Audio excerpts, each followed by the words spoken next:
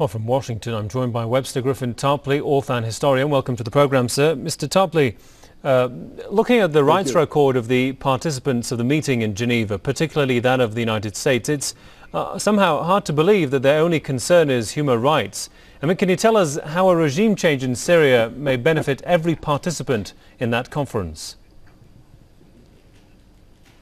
Well, the current U.S. policy under the Obama administration with Hillary Clinton at the State Department aims at the destruction of all sovereign states on this planet. It's really rolling the world situation back to the time before the Treaty of Westphalia in 1648, which established the regime of modern independent sovereign states.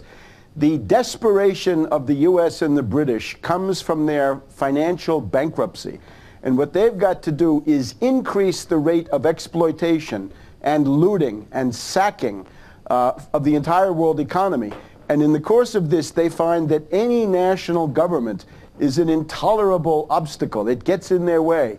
It can say no, right? Mubarak said no to them on numerous occasions. Gaddafi said no most of the time. So they've decided to smash up these countries. But notice, their goal is not just regime change, it's now microstates, mini-states, to use the terms of Zbigniew Brzezinski, partition, the favorite term of George Soros, Balkanization, failed states, rump states, warlords, warlords of the type that we see, for example, in Libya. So this is the goal, to have a situation where the International Monetary Fund and NATO rule the world from above, but then on the ground you've got a kind of crazy quilt of petty, squabbling, impotent little entities that could never resist ExxonMobil or JP Morgan Chase or Halliburton or anything of the kind. Something, again, like Libya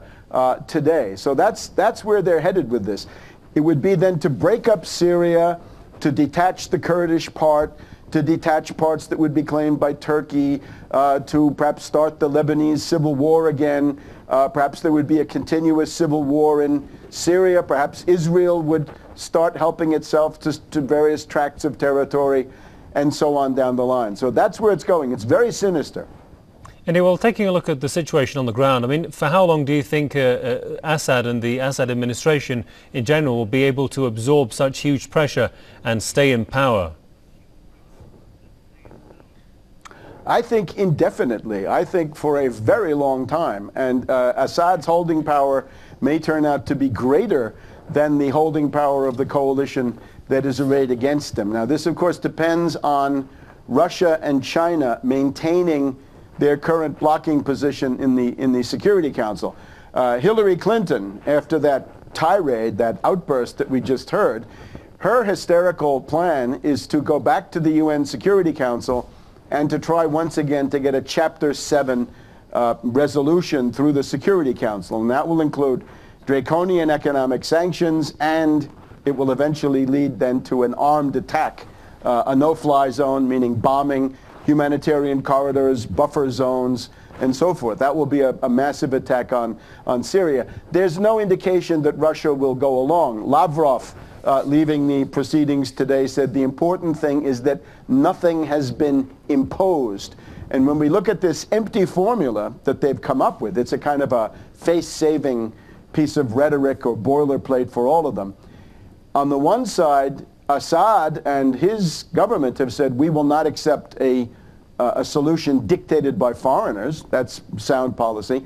And then we have the Syrian National Council, always helpful in this way. They say they will never negotiate with Assad because Assad has blood on his hands. We're finding out right now, thanks to the Frankfurter Allgemeine Zeitung of Germany, big conservative paper in Frankfurt, that it was the Free Syrian Army that carried out the Hula massacre. Not Assad, not the Syrian army, but rather these bloody NATO death squads that have been brought in, which Hillary Clinton is supporting, and Haig and Fabius and the rest of these people. And indeed, Kofi Annan, the hypocrite, is nothing but a front man for essentially these death squads.